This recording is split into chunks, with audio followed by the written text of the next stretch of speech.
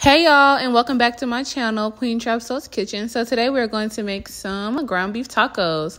I'm trying Incognito. This is my first time trying this brand of vegan meat, and I have to tell y'all, it is so good.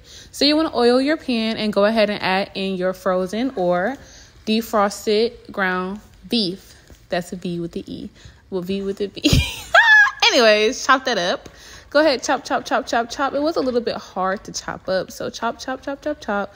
Make sure at this stage you are adding all of your favorite seasonings. You know, you want to add a little cayenne, a little garlic, a little Italian, whatever you like. Some little salt, some pepper, some chili powder, or you can get a taco seasoning packet from the store. But for me, I just like to season it myself, and a little Creole seasoning. We're going to continue to chop that up. At this stage, you can add garlic, you can add onion, you can add whatever you like. This is literally the flavors that you like.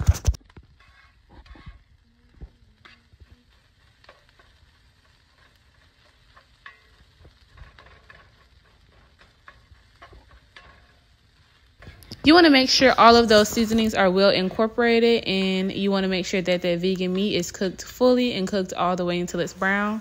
Then you want to make sure you put your water on a boil, add salt, add oil, and put your rice in there. Cook it with the top on it. So here you see our vegan meat is very cooked well. We're going to then go ahead and heat up our flour tortillas. In that same pan, you want to add a little bit of olive oil. You want to go ahead and put your tortillas in that hot pan. You can even add some butter, some garlic to these tortilla breads. It makes it even more delicious. And then we're going to set those to the side.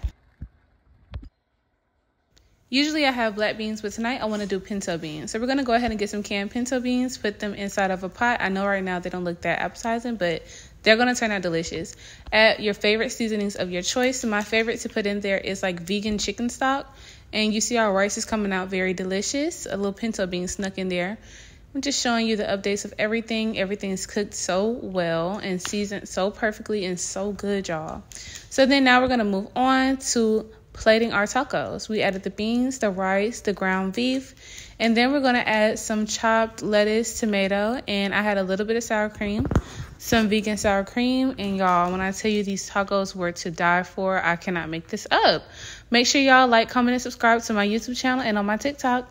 Peace. Take a little bite. I know you're hungry. That taco nice and sopped up. Good night.